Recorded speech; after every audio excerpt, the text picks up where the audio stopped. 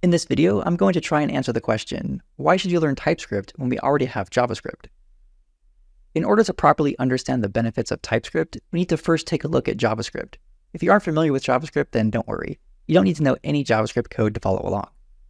Alright, so we have this function called popup, which will show a pop-up to the user.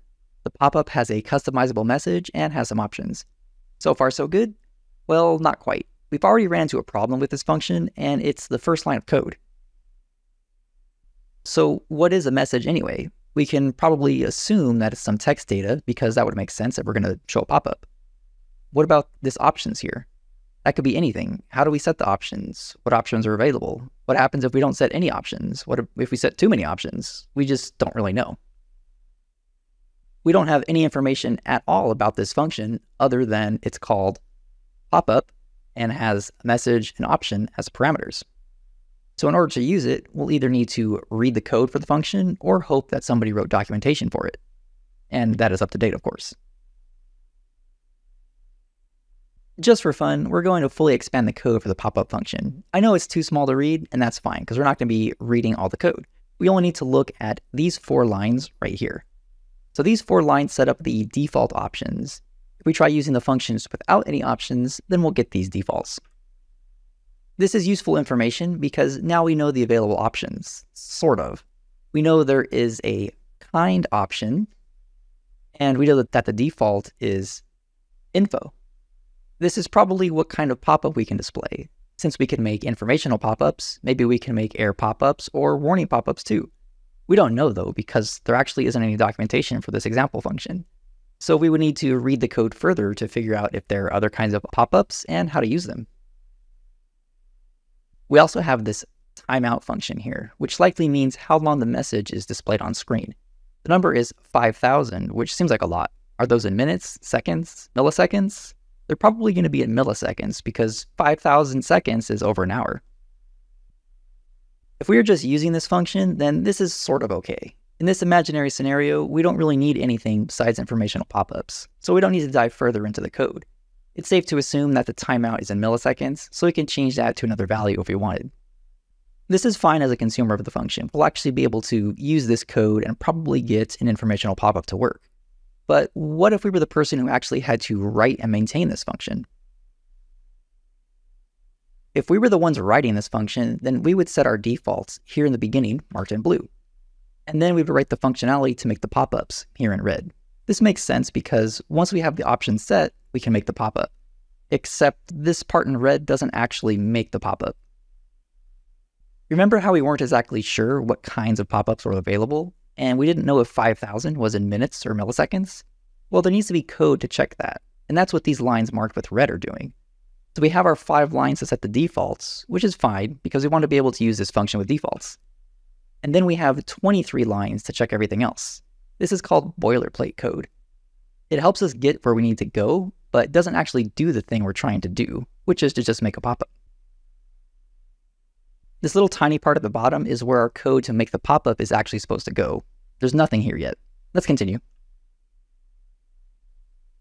We should also write some tests to make sure that our function properly rejects broken options and invalid messages. Here on the right, we have 6 tests. These are used to make sure that the function accepts the arguments correctly. For example, the tests will check to make sure that the function works as expected, if we give it a negative timeout duration, or if we don't give a message, or if we try to make an unsupported kind of pop-up. I programmed this function to produce an error in all of these situations. If we add up the code marked in red, then we get 59 lines of code. Remember, we haven't written any functionality yet to actually make a pop-up, and we already have 23 lines of boilerplate code and 6 test cases. There is no functional code here, and there are 0 tests to make sure that the pop-up actually works. The test cases are here just to make sure we can actually call this function properly. So we have 5 lines of usable code and 59 lines of code that don't actually do any pop-up related things. This code is also only useful for this one function, so none of these 59 lines contribute to any other part of the code base. So that's the situation writing JavaScript code. What about TypeScript? Here's the same function. We still have our 5 lines to set default values, but we reduced all the boilerplate in this function down to 0 lines. You'll notice here we do have a few extra things on the function line. We set this message to be a string, and that could be any regular text. In this options here, we take a look at our JavaScript version.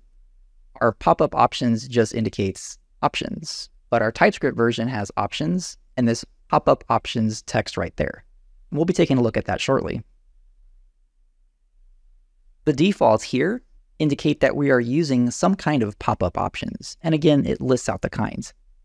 One interesting note about the TypeScript version is we know that this 5,000 is in milliseconds because it says so right there. So already just looking at a few lines of code, we can see much clearer how we're supposed to use this function, and all the documentation is just right here. It tells us what's going on. Here is the complete code listing in TypeScript. This is almost identical to the JavaScript code. It still checks to make sure that the pop-up has all the correct options, and it still makes sure that the millisecond timeout is correct as well. Remember how I mentioned that the JavaScript version would produce an error if anything was wrong? It's actually not possible to make the TypeScript version produce an error. That's the only functional difference between the TypeScript code and the JavaScript code. So the TypeScript code still has all the same checks as the JavaScript version, takes less code, requires fewer tests, and some of the code that's marked here in green is actually reusable across the rest of the code base.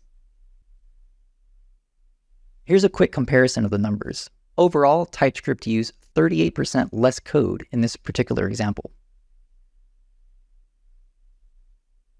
There's also another huge advantage that TypeScript has over JavaScript. Since the information needed to call the pop-up was encoded into the type system, we get live suggestions in our code editor as we type our code. Here are just a few examples of the pop-ups that you may see when working with the sample from the previous slides. We can get the number of fields that are allowed to be part of the pop-up options. We can get a listing of all possible kinds of pop-ups that we're able to create. And we get a listing of all the data that's required to actually call the function. All of this makes development much quicker and easier since you don't have to guess what data you need when working with the function. It all just pops up right as you type code. Your code will also be significantly more reliable since all of this is being checked automatically every time you hit a key. So if writing less code and having it work with a higher level of reliability sounds like something you could benefit from, you're in the right place.